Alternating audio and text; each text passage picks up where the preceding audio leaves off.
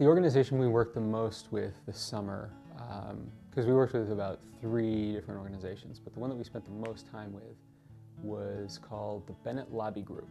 Basically the story is the Bennett people lived on top of Mount Elgon, which was this beautiful 15,000-foot mountain covered in waterfalls and forest. And in the 60s, the government of Uganda, in collaboration with the government of Kenya, decided that they would turn the whole mountain into a national park. And so the government moved the people off the mountain and gave them a land resettlement package down kind of like 2/3 of the way down the mountain. The local government was given the responsibility of distributing the land to the people that were coming down off the mountain, and basically the whole process was sort of hijacked and the land was pretty much stolen from these people. So you had a whole ethnic group of of about 30,000 people who wound up with no land. So most of them went back up into the park.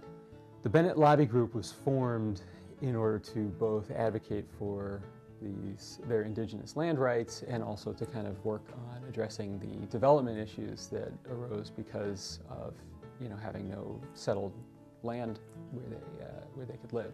We first identified what their issues were and packaged them for the advocacy component, but then we also had to take what their issues were and to sort of help them form their organization around being capable of addressing those issues. So if they had identified education as one of their priorities, they didn't necessarily have a specific group of people whose job it was to work on education, or they didn't have a specific group of people whose job it was to fundraise or whatever. So I mean, they didn't have resources, they didn't have any organization, nobody knew who was supposed to be doing what and how they were supposed to be doing it. So the other part of what we did was to really just help them to solidify their organization, to turn the organization into a viable and productive organization. But with this sort of an internship, all of your expenses are front-loaded.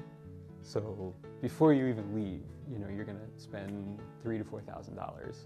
I received a little over $4,000, and it pretty much covered all of my expenses for the whole summer. It would have been really difficult to do without having gotten the scholarship from the Internship Fund Committee. I was in the Peace Corps in West Africa, and I've really done a lot of things in my life, and this summer's internship was by far one of the most amazing experiences that I've ever had.